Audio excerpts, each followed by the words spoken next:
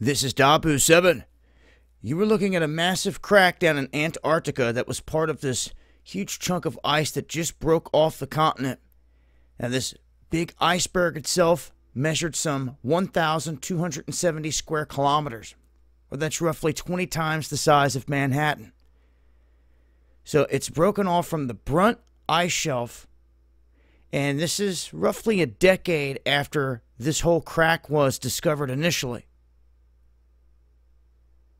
They're saying that this massive crack actually broke through the whole part of the shelf here on Friday. This is part of a calving event that is normal for the region. And they say there's absolutely zero proof or evidence or even any talk that this is associated to climate change or anything like that. They've known about this for some time. They even had a base that was down here, the BAS Haley Research Station, which is on the ice shelf. They moved years ago in anticipation for this.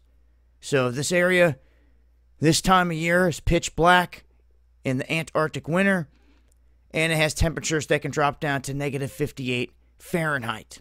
So this is the latest. They say at this point, this thing could take off and go in several different directions. It could head out to sea, or it could ground itself right there and stay stuck right next to the ice shelf. So in the coming weeks and months, we'll see what happens with this thing, if it gets out in the ocean and takes off, or if it just melts there nearby or whatever. I'll update as we get that info, but this is the latest dealing with Antarctica. I'll leave links below. Make sure to follow me over on DLive, going live Monday, Wednesday, and Friday at 9 p.m. Eastern.